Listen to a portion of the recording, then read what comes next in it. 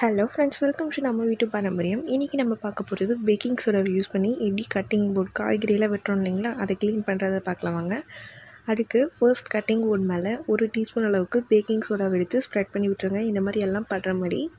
அடுத்ததாக இதில் நம்ம இன்னொரு முக்கியமான பொருள் ஆட் பண்ண போகிறோம். என்னென்னு கேட்டிங்கன்னா வினிகரும் பேக்கிங் சோடாவும் நல்ல ஒரு க்ளீனர்னு சொல்லலாம். இப்போ வினிகரை 1 டேபிள் ஸ்பூன் எடுத்து அது மேலே நல்லா இந்த மாதிரி ஸ்ப்ரெட் பண்ணி விடுங்க. இது நீங்கள் கையிலேயே தொல்லாம் ஒன்றும் ஆகாது. ஒரு சிலருக்கு சேராது.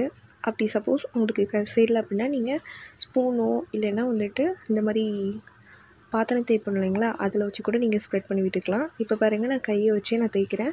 அழுக்கு எவ்வளோ வருது பார்த்தீங்களா. நம்ம இப்போ கட்டிங் போர்டில் காய்கறியெல்லாம் வெட்டுறல அதில் பிசுப்புலாம் அதிகமாக இருக்கும். இந்த மாதிரி நீங்கள் வீக்லி ஒன்ஸ் க்ளீன் பண்ணுறது நல்லது. இப்போ பாருங்கள், நல்லா நான் தேய்ச்சிட்றேன். பாருங்கள் எவ்வளோ அழுக்கு இதிலேருந்து வருது. நல்லா தேய்ச்சி விட்டுருங்க. இப்போ இதை கழுவிடலாம். கழுவிட்டு நான் உங்கள்கிட்ட காட்டுறேன் பாருங்கள் எப்படி இருக்குன்னு நீங்களே பாருங்கள்.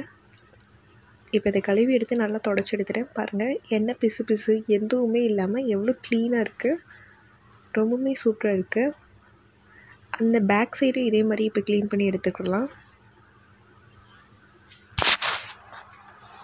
சேம் அதே மாதிரி இந்த பக்கமும் நான் பேக்கிங் சோடா மறுபடியும் வந்துட்டு வினிகர் ஸ்ப்ரெட் பண்ணி நல்லா கையில் தேய்ச்சிக்கோங்க. சப்போஸ் உங்களுக்கு கை வைக்க முடியலன்னா நீங்கள் நார் இருக்கு இல்லைங்களா, அதை வச்சு கூட நீங்கள் தேய்ச்சிக்கலாம். இப்போ இதை கழுவி எடுத்துகிட்டு பாருங்கள் எவ்வளோ ஒரு பர்ஃபெக்டான க்ளீனாக இருக்குது பார்த்தீங்களா. இந்த மாதிரி நீங்கள் வீக்லி ஒன்ஸ் ட்ரை பண்ணுங்கள். ட்ரை பண்ணாதீங்க, மறக்காமல் இந்த மாதிரி கட்டிங் கூட க்ளீன் பண்ணிடுங்க. இந்த வீடியோ பிடிச்சிச்சுன்னா லைக் பண்ணுங்கள். Thank you viewers. தேங்க்ஸ் ஃபார் வாட்சிங். பாய்.